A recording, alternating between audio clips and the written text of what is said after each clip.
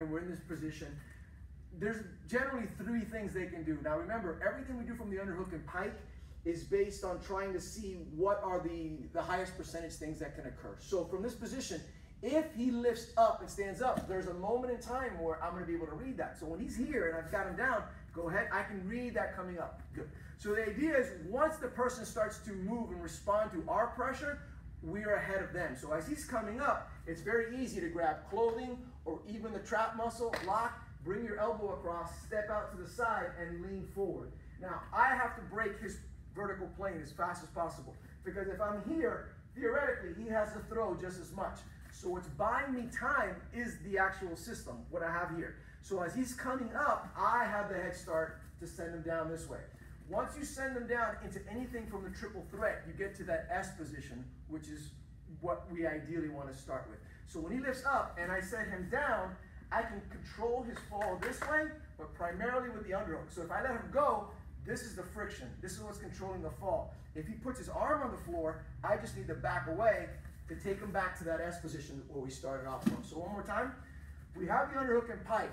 As they lift up, that's the moment where I have to make my motions. As I come in here, my hands are on this shoulder. As I hit, and he starts to fall, this is what's carrying him, but this hand can adjust. As he comes down, I start bringing in my knees. If he hosts at any point, which is also a natural high percentage thing people do, you walk away from the post while maintaining control of the shoulder, reaching for your wrist or elbow socket here. Okay? So that's very common that they stand up to you.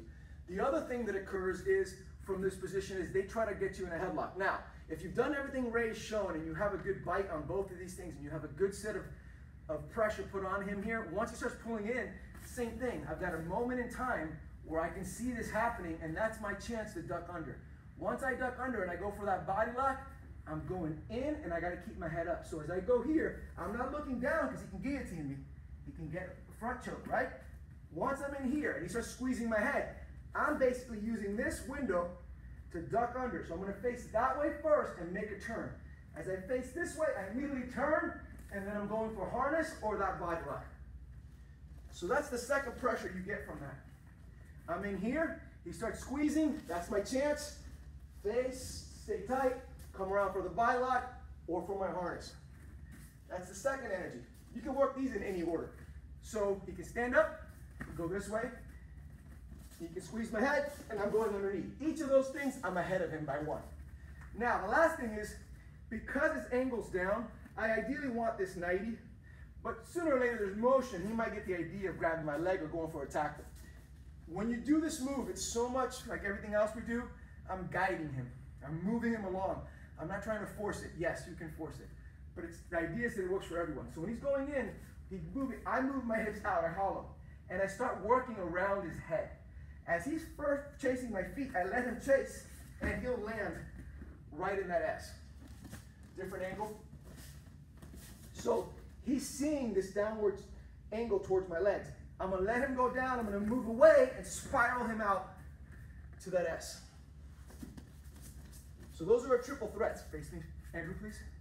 So when he swings at me, and I put in this helmet, and I circle and make this motion in here, that's my moment to call out what I need to call out. Instantly, if he moves in any one of these directions, there he goes, he's underneath, and I'm putting pressure on him. Or, if he stands up, I'm moving this way, taking him right back. And if he goes for that headlock, I'm going underneath either for harness or body lock. With the inside, I need to push his head away.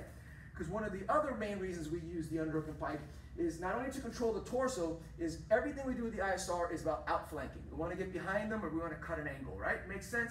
So this whole idea initially came from that. Now, over the years, everybody's seen this position thinking this is a stagnant position. This is only stagnant and steady right here if they're compliant. If this person yields at that point, you're good to stay there and then manage them. You can control them however you like. With that said, the moment you're here, if they're still fighting, you enter that triple threat. How long are you sustaining this? What commands are you giving? Do you want to disengage?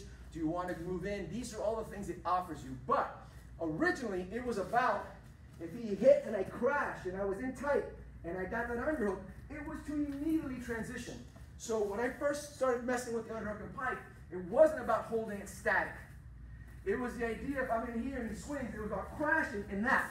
It was just opening this to get to here. So underhook and pike, much like the harness, you work in tandem with body locks. Ideally, I want to go under. If I can't, there's a body lock. There's a body lock with my head behind, which is actually better, but you don't always have that luxury. That's why if your head's here and he's punching, you still want to be able to ratchet and get behind him. So my point in all that is, do not get tied into any one position with the ISR. You're talking about 3 techniques in 3 phases that are supposed to be moved across each one. They're supposed to transition between them. So if I'm in here and this isn't working and it's collapsing, it's time I get out of this. So whether it's stuffing this and transitioning to the other side, whether it's dealing with a punch incoming and shielding and then piking on this side, ducking behind as quickly as possible if you can, that's basically the strategy behind the underhook.